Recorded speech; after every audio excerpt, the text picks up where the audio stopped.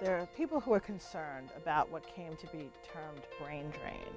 Mainly, the concern started in the late 1950s, early 1960s, when there was a noted trend in migration of scientists to developing countries.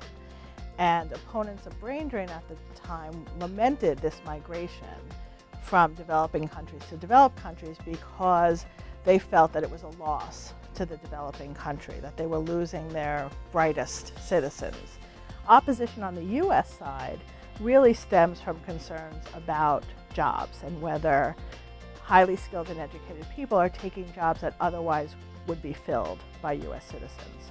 As to the concern for brain drain from developing countries, to the extent that that rationale was ever persuasive in the past, it really has been changed a lot in recent years.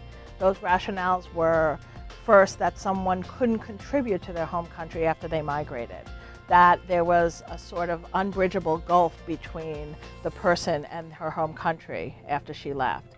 And there's also a realization that people cannot make the same contribution if they're living in their home communities, because they're not living among and working with similarly skilled individuals. That's why Silicon Valley is so effective, because there's all these people working on similar issues in the same place. That creates an ecosystem that fosters innovation. And the same is true for pharmaceuticals and biotechnology.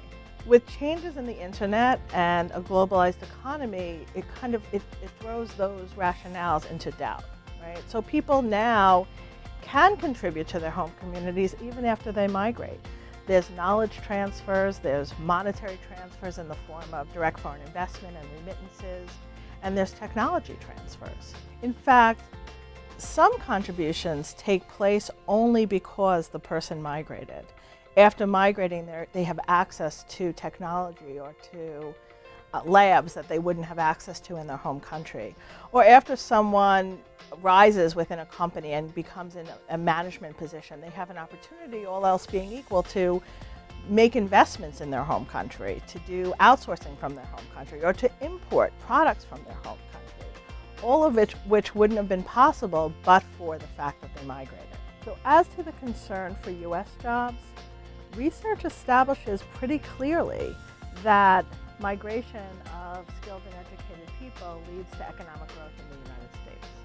In fact, a proponent of restricted immigration laws, Professor George Borges, a labor economist from Harvard, admits himself that migration of skilled and educated people actually improves and helps U.S. economic growth.